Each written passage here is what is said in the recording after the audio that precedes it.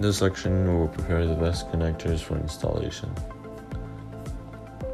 So first, we will need to prepare a 1/4-inch heat shrinks. The length should be approximately a little bit longer than the solderless wire connector. Slip the piece of heat shrink into the VESC battery wires. Now, if the VESC battery wires are already tinned with solder, use the wire cutter to remove the tin segments such that the individual wire strands are not soldered together.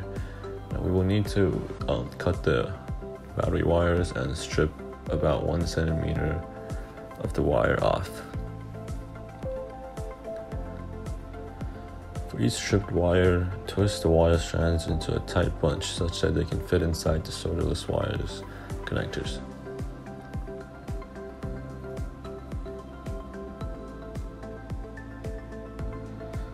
As you can see, this process may take a while.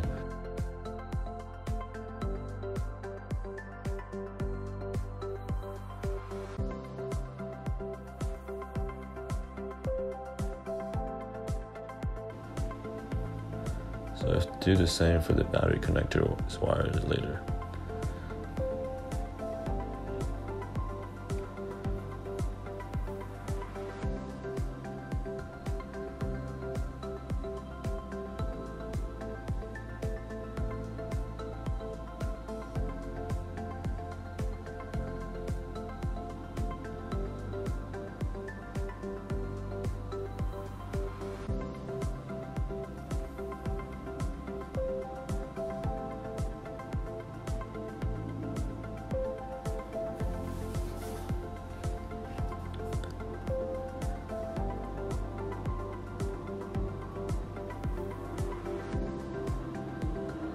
Now we will take out the solderless heat shrinks,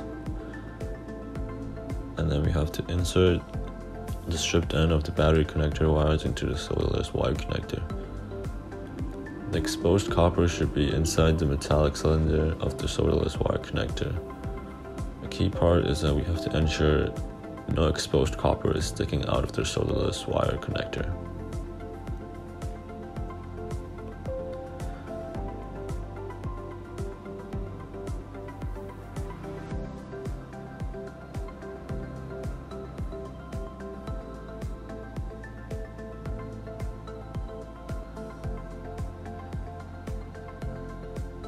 So during the process, if the copper wires are messed up, you have to repeat the twisting process in order to make it fit into the metallic cylinder.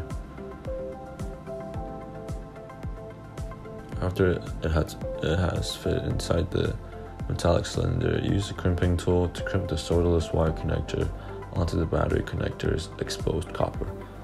Ensure that the crimp is tight and complete by holding on to the solderless wire connector and tugging on the crimped wire.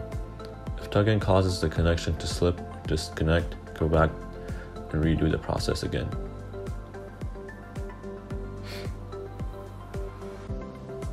Be careful to each time you crimp it's secure and hard, or else you will waste a lot of solderless heat shrinks.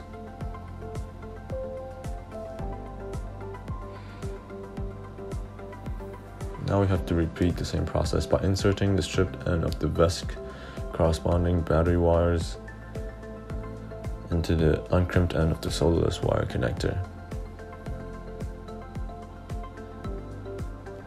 Again, make sure that the copper is inside the solderless battery connector's metallic cylinder, that no copper is exposed or sticking outside of the solderless heat shrink. Use the crimping tool again and secure the connection by crimping hard on the solderless heat shrink. Repeat the process on both of the wires until it is done. After that, we have to use a heat gun to uniformly heat the solderless wire connection until it has completely shrunk. Do not apply excessive heat as it may melt the connections.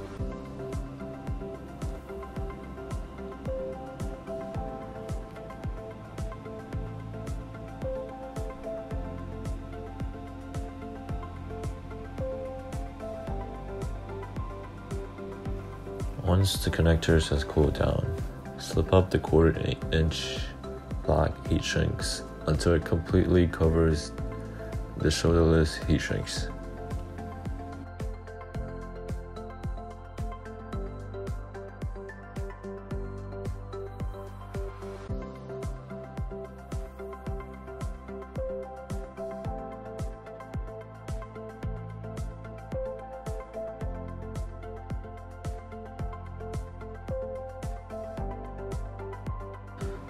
Repeat the heating process again, this time with the 1/4 inch black heat shrink on top.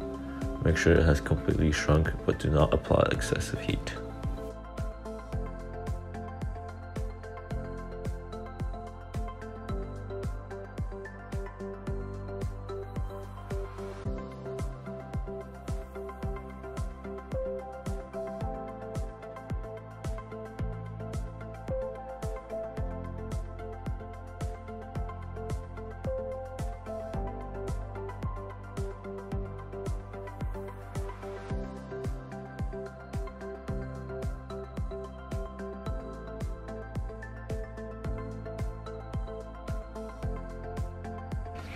Finally, you can just plug in the USB mini cable into the VESC and we'll be done with making the VESC connections.